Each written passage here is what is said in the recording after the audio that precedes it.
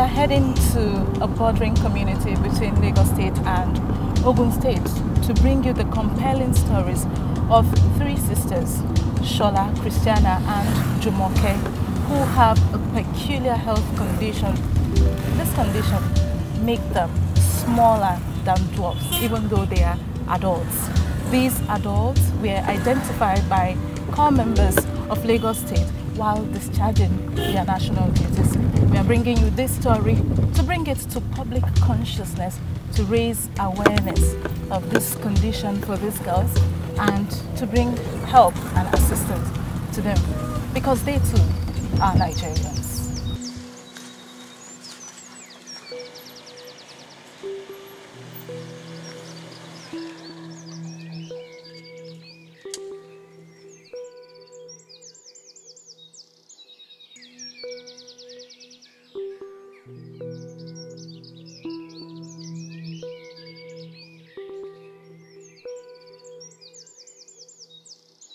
Before we have a conversation with the Obadinas, our contacts went in to put in a word on our behalf to prep them and warmed up for our interview.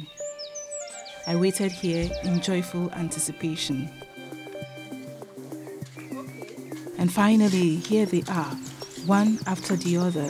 They come out graciously.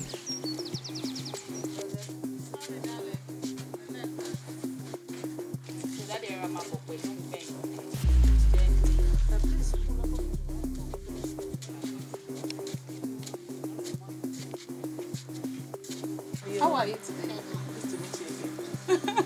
So that's Auntie Shola. Okay, you are Auntie Shola. This is Jumoke. She's the most senior.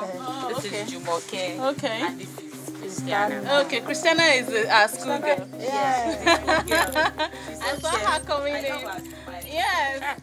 We first set out on the assumption that the condition could be cartilage hair hypoplasia, according to our lead sources to the story. Cartilage hair hypoplasia is an inherited condition that causes an affected person to have an extremely small stature with short arms and legs. This is known as short-limbed dwarfism. People with cartilage hair hypoplasia also tend to have fine, sparse hair and abnormal cartilage. We are clearly not sure what the condition is. However, the ladies share what they go through on a daily. My name is Obadino Uluwashola Miriam. I was born on March 30, 1988. I want my leg to be straight. From one place to this place, it's too difficult. I'm Obadino Jumoke, 28. If I think that I will not be able to, because I will be doing up and down. But then I'll be tired. I'm Sana. I'm 16 years of age. Anytime we have any subject, maybe I don't want to go to the lab.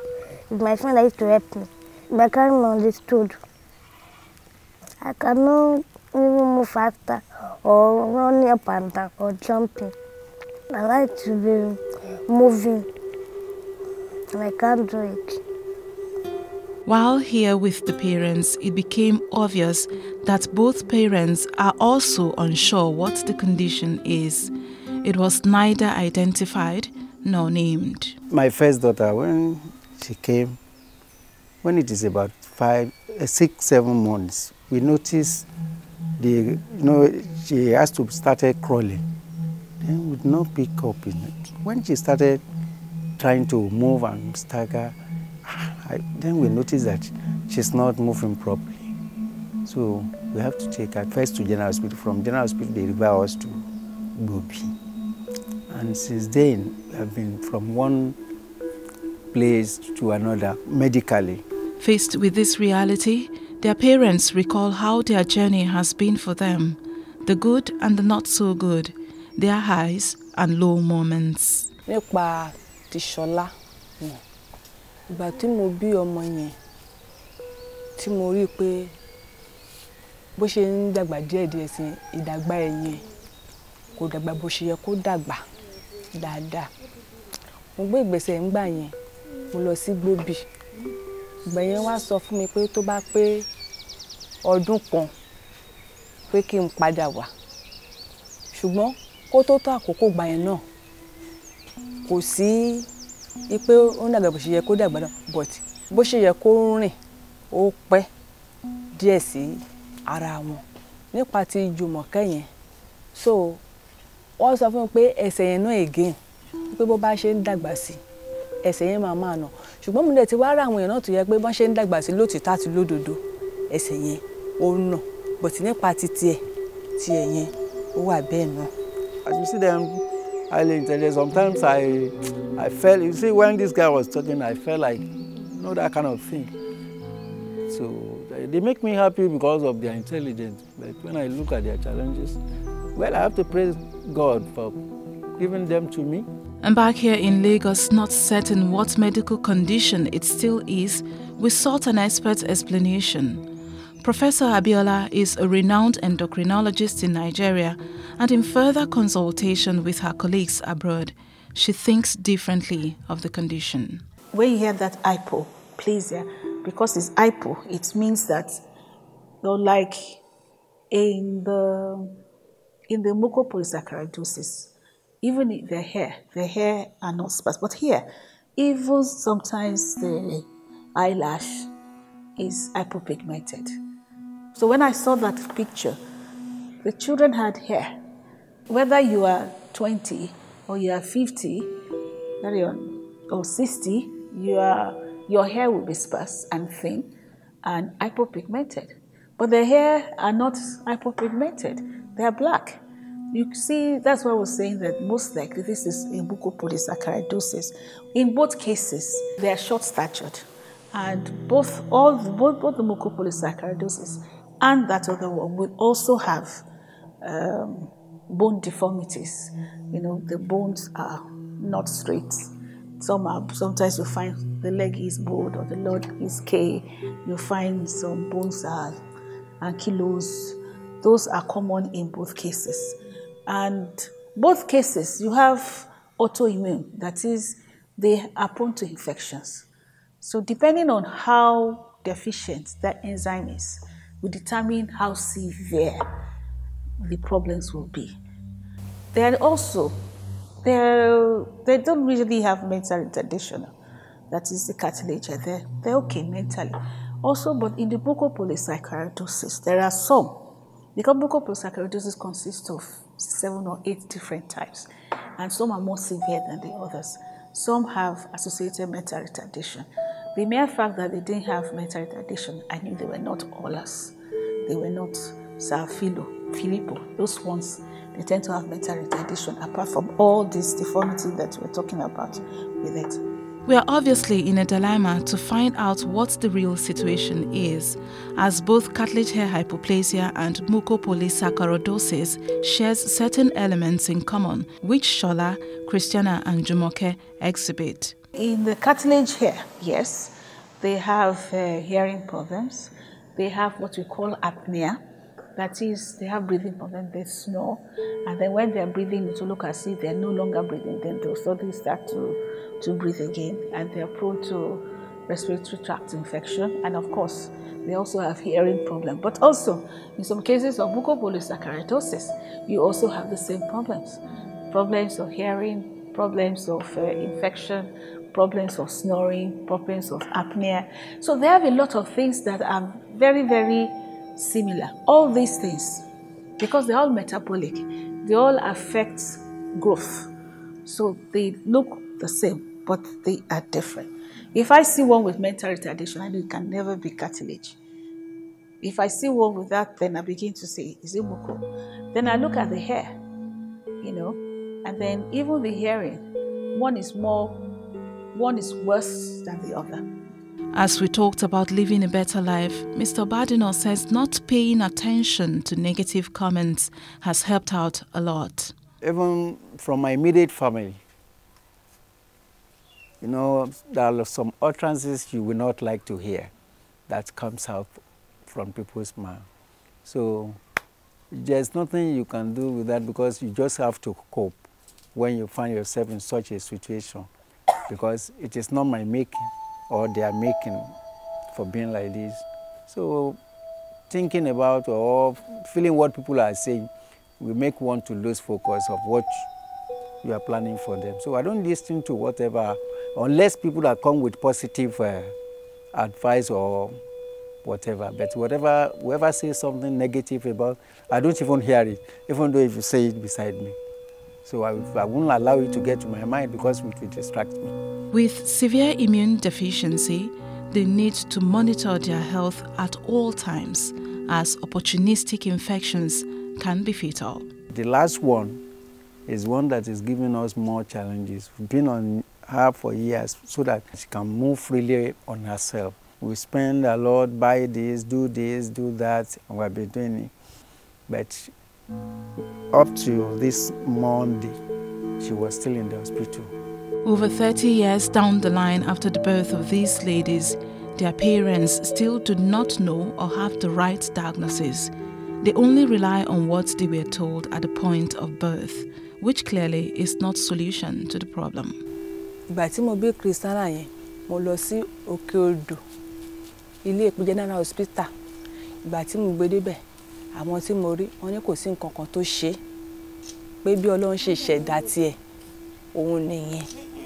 Pẹ̀lú ìgbà tó di pé ó bẹ̀rẹ̀ sí ní dàgbà sí, tó ń dàgbà sí, ẹsẹ̀ yẹn náà rí bákan náà. Ṣùgbọ́n ohun tó wá ṣẹlẹ̀ nìyẹn pé ní ẹnu bí ọdún bí méjì sí kọjá, ó wá di pé ẹsẹ̀ yẹn tó bá ti wá rìn, ìkan á máa ṣẹ́ nínú ẹ̀. Tí kan bá ti ṣẹ́, ó máa affect ẹyọ kan yẹn, kò ní jẹ́ kó lè rìn. Bí gbogbo ẹ̀ lọ, gbégbèsè láti lọ sí ilé ìwòsàn. Ilé ìwòsàn tá a lọ, wọ́n fún wa ní, wọ́n ní kí n lọ ra oògùn fún. Ṣùgbọ́n tí mo ṣàkíyèsí ni pé àkókò tó wá ń lo oògùn yẹn, ó dẹ̀ ní pé ó tún sanra díẹ̀ sí ju tẹ́lẹ̀tẹ́lẹ̀ yẹn lọ. Ìgbà tí mo complain fún wọn ní rárá pé kì í ṣe oògùn tí ó ń lò. Wọ́n wá ní kí n lọ ṣe àwọn nǹkan kan. Ara nǹkan tó ní pé kí n lọ ṣe náà ni cast yìí. Ṣùgbọ́n nígbà tí mo ṣe, ó wúwo, kò lè fi rìn.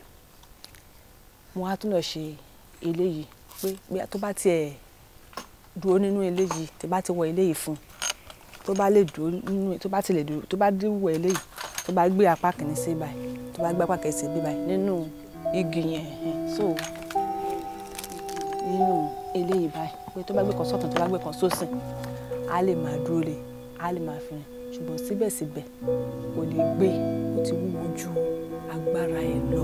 Plus TV Africa is committed to getting this story out as a way of seeking help for these ladies, and here is part of our findings. The problem is we don't do genetic studies in any part of Africa as of now. So if you really want to do a genetic study, I think they're just trying to start off one in Botswana and some few other places. But nothing is fully on ground as of now, even South Africa. You still have to send some of your samples outside this the continent to other places where there are labs that are into this. And because it is rare, even globally, it's not like it's every lab. So you have to actually look for the labs that are doing this genetic study so that they can look at the genes and then determine where is the problem, which enzyme is the problem. Is it one of these ones that already we have drugs? If there's one of these that we have drugs, then we have to now source the drugs. Now that drug is going to be very expensive. And in Nigeria, the government does not actually help us as such. So we need NGOs, we need philanthropists who will help these children. For example, the children, it is possible that there are drugs that by the time we finish with all the investigations, that we were able to get drugs that will actually help. Now, we will get it, but how do we get it to the children? Who pays for it? That is where the problem would now be. The other thing, most of these tests cannot be done here. Very few can be done in places like Lab that are beginning to want to do some of these tests, but not many of it. And the few they can do are pretty expensive. Now, even if we say let's use our laboratory, maybe about chemists, it's not that they can't do it, but the reagents that they need are not available.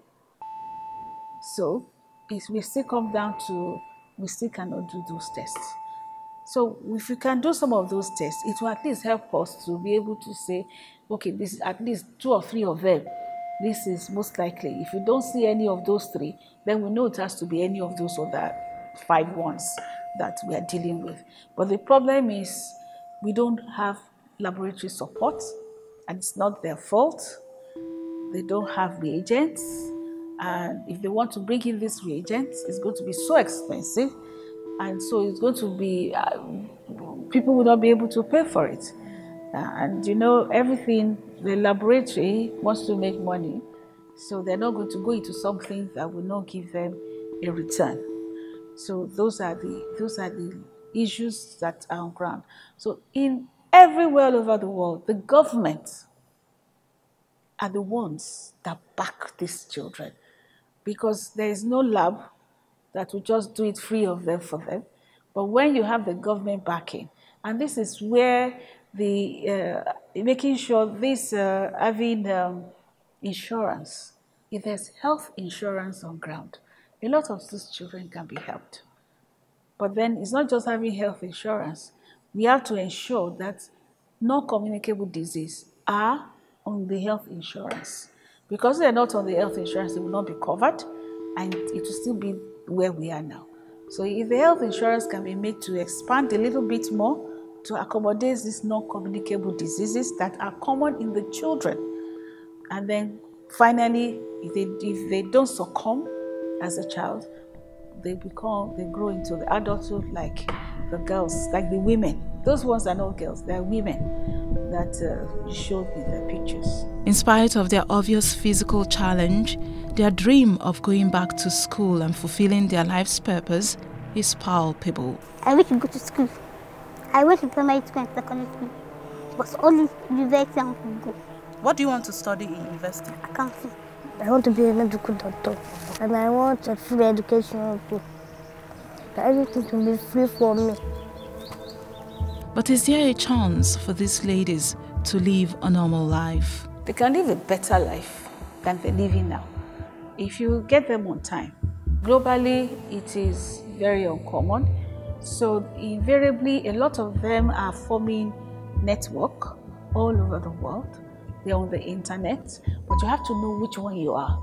So if you know that you are a cartilage hair, or you find out that you're a haulers or you're a hunter, then you can join any of those group on the internet. And they do a lot of wonderful things.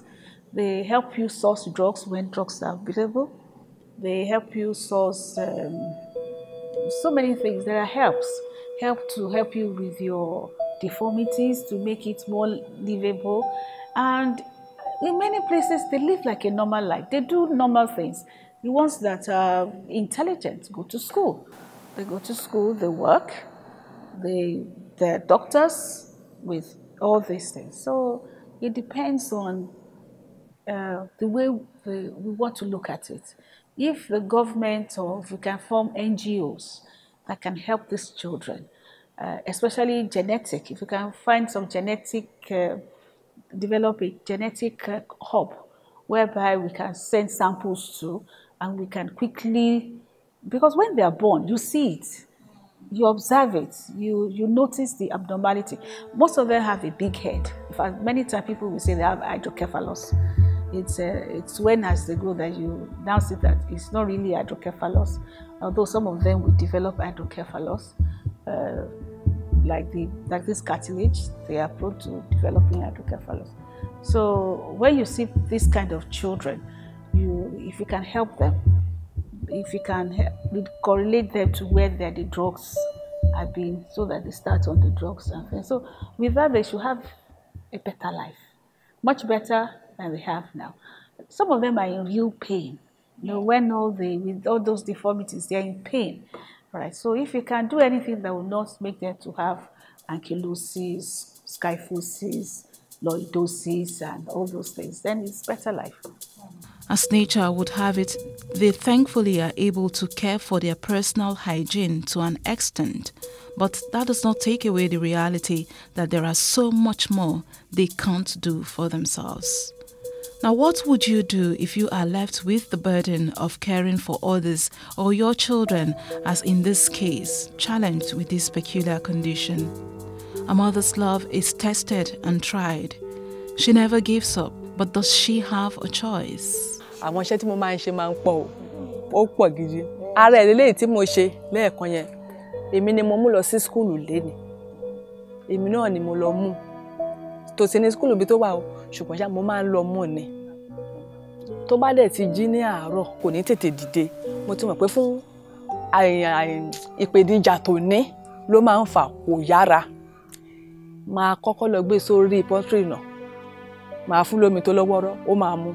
Tó bá ti mu, á tọ́lẹ̀tì. Tó bá ti tọ́lẹ̀tì, tí bá ti gbé kò yára láti lọ mú brush or toothpaste, máa lọ fi toothpaste sínú brush, ó máa fọnu, omi tó máa fi wẹ̀, máa gbé kaná, máa dà sí gbogbo ẹ̀, máa dà síbẹ̀. Kan tó nǹkan máa ṣe ni pé kó wẹ̀. But their hope remains in a future that is bright, and for that future, they appeal for help. I want you to help me in any area that you can help concerning my feet. I want people to take my leg in this condition I am. And I want to further my education. What I need is that I want to live healthy, and I need to be working faster, or to be working very well. That's what I want. Nísìnyí báyìí tí mo wá fẹ́ tó wù mí lọ́kàn mi fún àwọn ọmọ Nàìjíríà ni pé láti lè dìde sókè kán máa dárìn fún ara wọn. Ẹlẹ́ẹ̀kejì ni pé ní ti education wọn ó wù mí lọ́pọ̀lọpọ̀ fẹ́ káwọn ọmọ Nàìjíríà kán ràn mí lọ́wọ́ gbogbo ipá tó bá lè sà fún mi lórí àwọn ọmọ yìí kán sà fún mi sì gbàdúrà pé Ọlọ́run á sì ran àwọn náà lọ́wọ́ lórúkọ Jésù. I'm pleading to Nigerians concerning their medical assistance. They have problems in their legs; they cannot move properly. Then at the same time, their hearing is not all that sound, so they have hearing challenge. And at the same time, their breathing is not somehow not normal, because sometimes they breathe when they are about 3-4 feet to you. You can be hearing their breathing. So, which we have been trying, but it's still persisting. When we came here the other time, these ladies were so interested in us. They also want to put on this khaki. So we are calling on well-meaning Nigerians to help see that these girls go to school no matter what it takes. They want to ensure one day they wear it like we are wearing it. Even though where they are staying is far, even though it's at the extreme, it's at the border, it's sharing border with Ogun State and Lagos State. But these are human beings like us too. They are Nigerians, so we have to come to their aid. As at today, Jumoke, Christiana and Shola have not received the medical help and aid they need. The diagnosis is yet to be done to determine their condition. This is not the end of this story. It is only the beginning of seeking ways of getting help for Shola, Christiana and Jumoke to live a better life. We thank you, God. We thank you, Lord. You have been working in Nigeria. We thank you, Lord. We thank you. You are the only one we depend. You are the only one we trust.